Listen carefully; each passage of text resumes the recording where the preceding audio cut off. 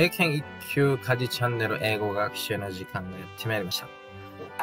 NHK ワールドニュースを使って新しい英単語、表現、そして今どのようなニュースが報道されているのか、NHK ワールドニュースを使って学習していきたいと思います。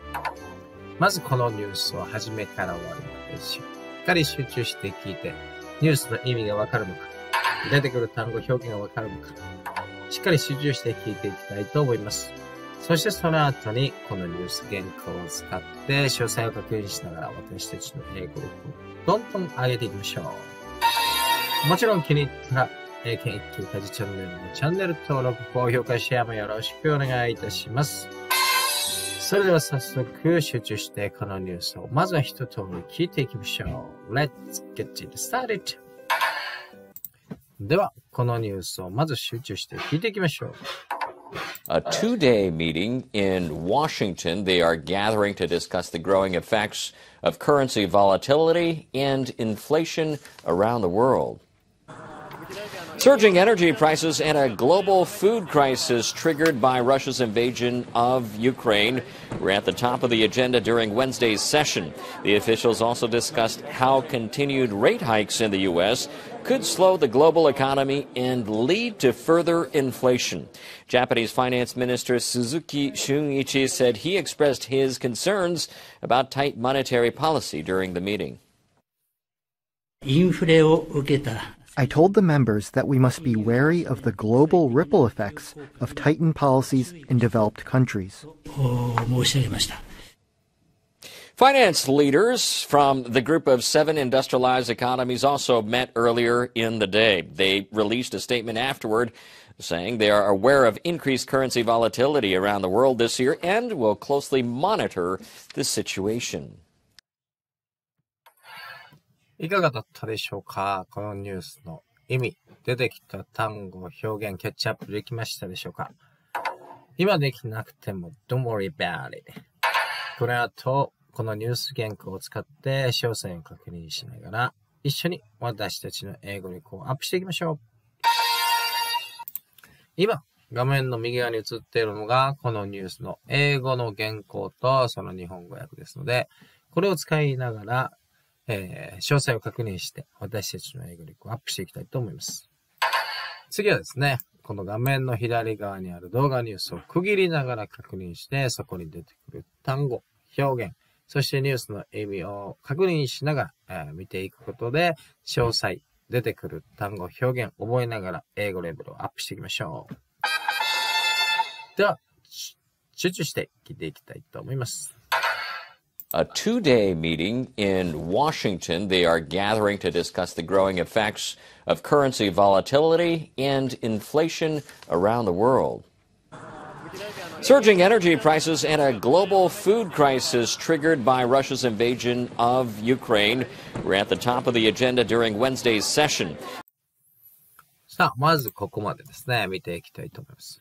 A two-day meeting in Washington. ワシントンで行われ2日間の会議ですね、ミーティング。They are gathering to discuss the growing effects of currency volatility and inflation around the world ということで、この2日間でですね、G20、20カ国の財務大臣が集まって、discuss the growing effects of currency volatility and inflation around the world 世界中のインフレーション、インフレと currency volatility。volatility っていうのはですね、不安定さですね。volatility。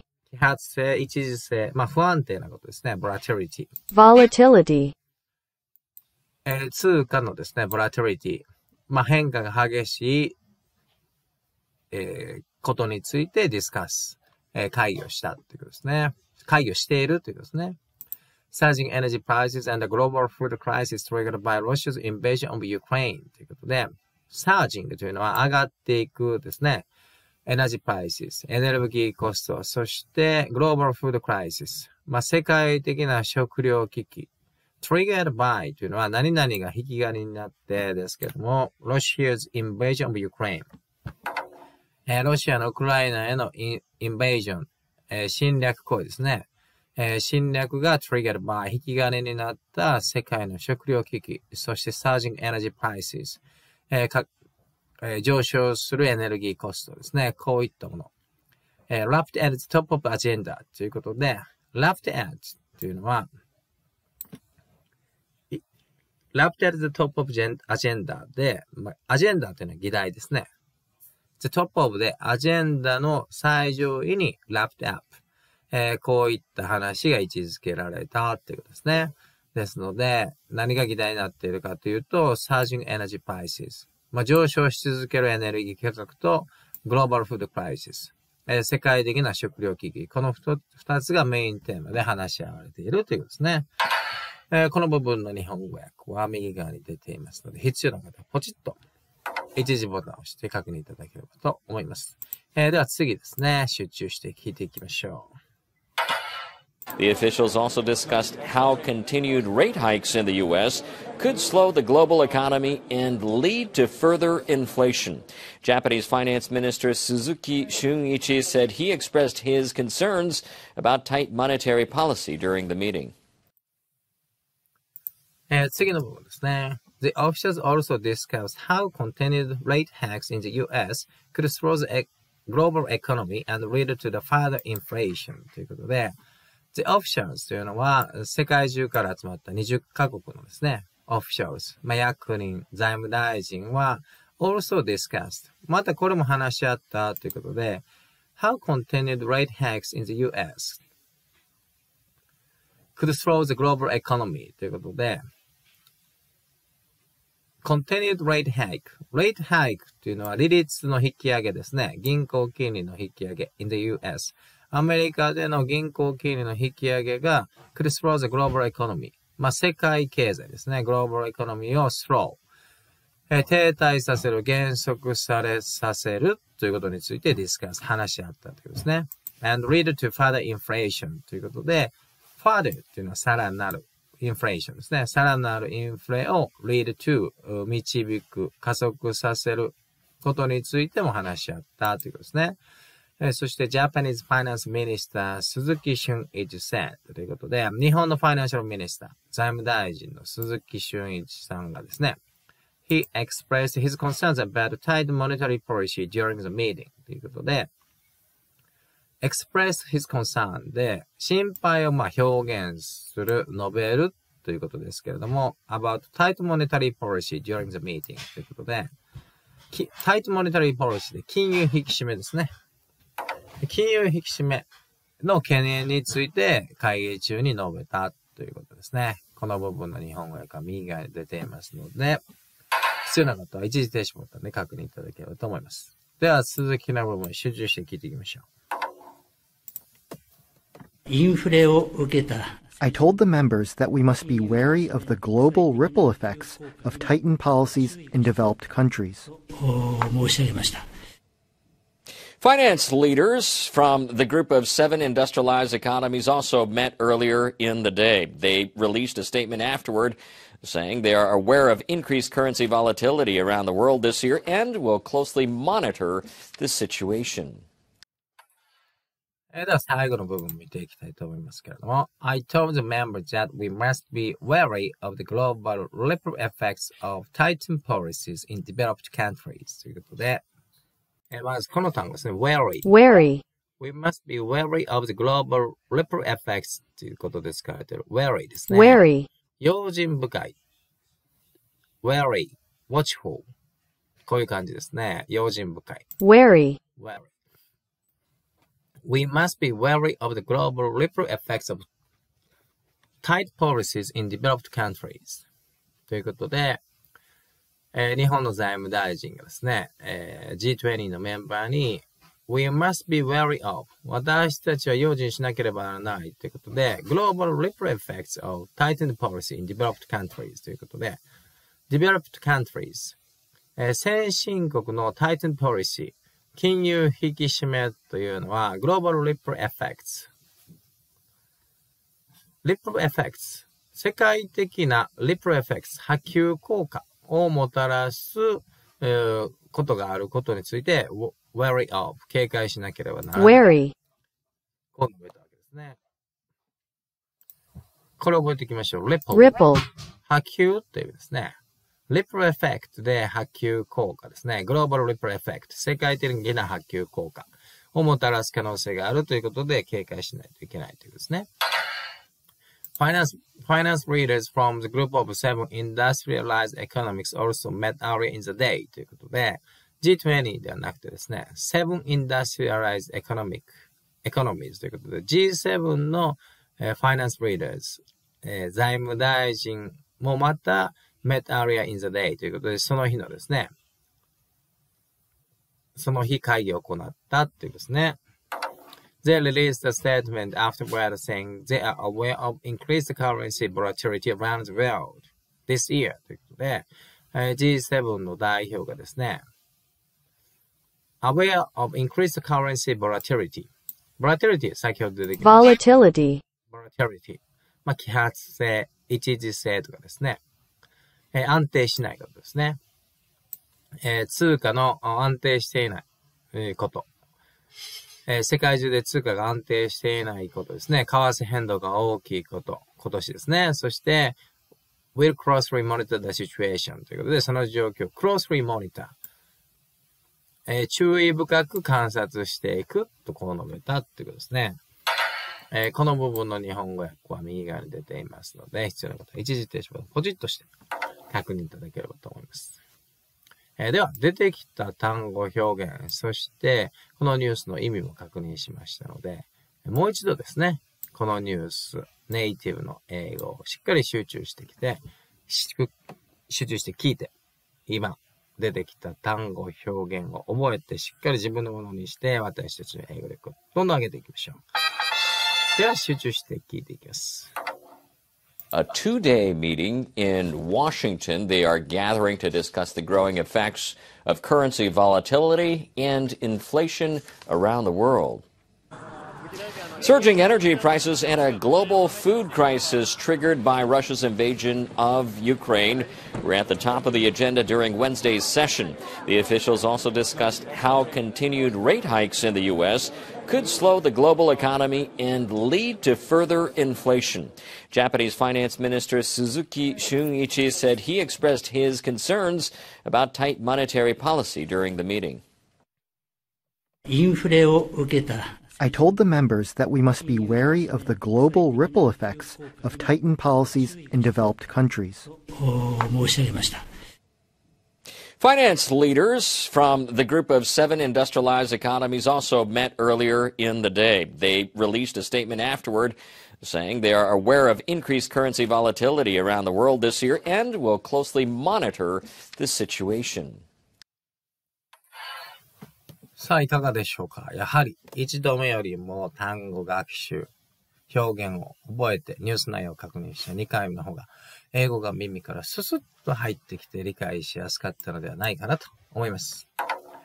このようにですね、英語学習ですけれども、何回も何回もネイティブの英語を聞いて、そしてわからない単語や表現を覚えていくという地道なですね、努力が積み重なって、英語力がどんどん上がっていきますので、コツコツ、ステップバイステップで頑張っていきましょう。これまでの学習ですけれども、英語を聞いて、そして単語を覚えるというインプットの練習でしたけれども、英語学習でもう一つ非常に大切な練習、がですね、学習方法がですね、アウトプットをするっていう学習ですね。アウトプットっていうのは、今聞いた英語を自分の口を実際に動かして、英語を話すスピーキングの練習をするということですので、今からやっていきたいと思います。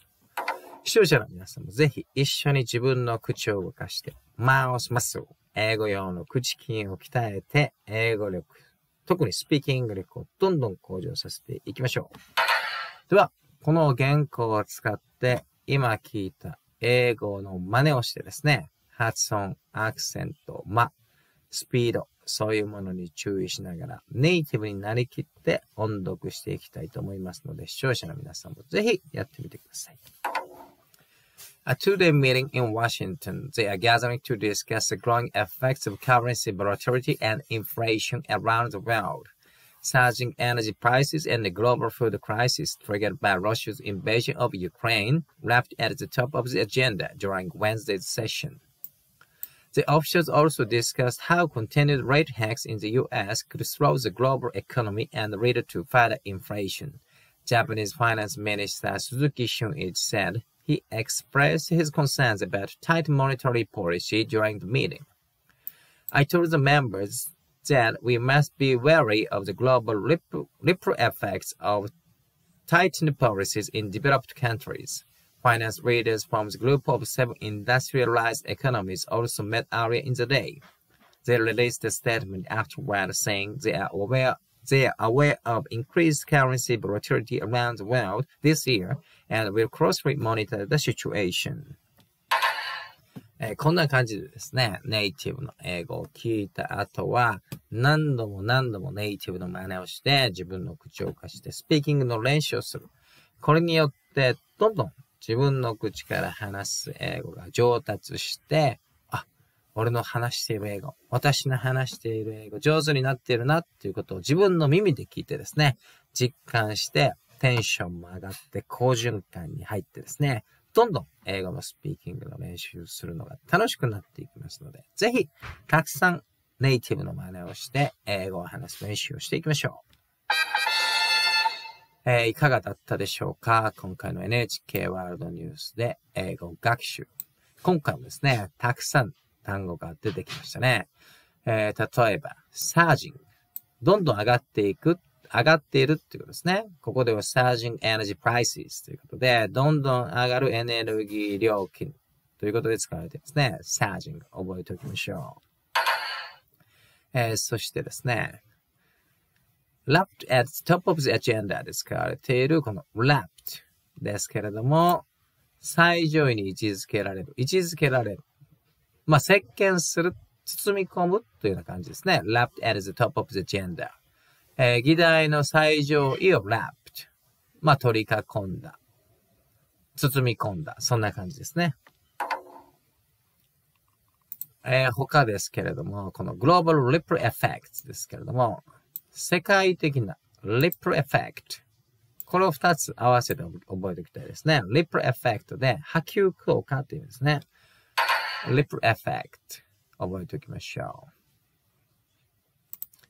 う。そして、volatility ですね。volatility, volatility 揮発度とかですね。一時性、安定しないことですね。currency volatility という使い方をしますね。通貨が安定せずに上がったり下がったりすることですね。currency volatility around the world this year ということで使われていますね。さあ、いかがだったでしょうか？今回の英検1級家事チャンネル。時事ニュースで英語学習。NHK ワールドさんのニュース動画を作って、新しい英単語、表現、そしてネイティブイングリッシュをたくさん聞いて、そしてそれを真似してスピーキングの練習もしてですね、私たちの英語力を上げてみました。引き続き英語力アップにつながる動画を上げていきますので、気に入っているチャンネル登録、高評価、シェアよろしくお願いします。今年もあと2ヶ月ほどですけれども、来年もですね、なかなか厳しい経済状況になるんではないかという世界的な見通しが出ておりますけれども、G20 のですね、財務大臣が集まって、アメリカのワシントンで会議をしている、こういう内容を使って英語力をアップしてみました。Thank you very much for watching my video till the end. I hope we could get new English vocabularies and expressions and information in English as well from this video about meeting by G20 at Washington, United States. I hope you will check my next video. Let's improve our English skills together. So thank you very much. See you next time on my next video. Bye.